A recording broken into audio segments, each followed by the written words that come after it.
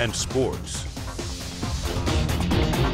Welcome back. Mother Nature hasn't been kind for the Terre Haute Rex Danville Prospect League West Divisional Playoff Series.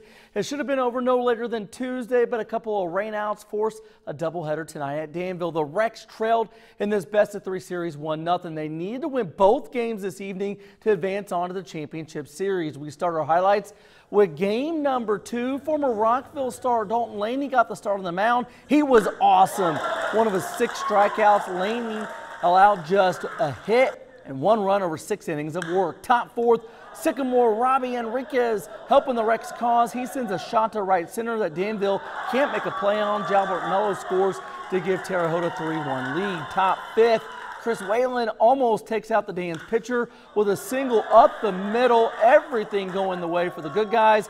Robbie Enriquez scores easily. The Terre Haute Rex win 8-2. They take game 2 of this series to even it at 1 apiece. That set up a winner-take-all game 3 right after, and look at this. The Rex win again 7-2 and take the series 2-1. The Rex now move on to the Prospect League Championship Series for just the 2nd time in franchise history. Game 1 of the championship series between your Terre Haute Rex and Kokomo takes place tomorrow night in Terre Haute at 7:05 p.m.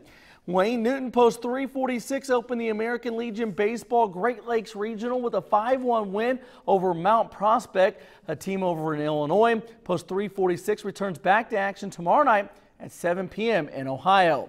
Danny Etling will play in his first NFL game tomorrow when the New England Patriots open their preseason Thursday night at home against the Washington Redskins.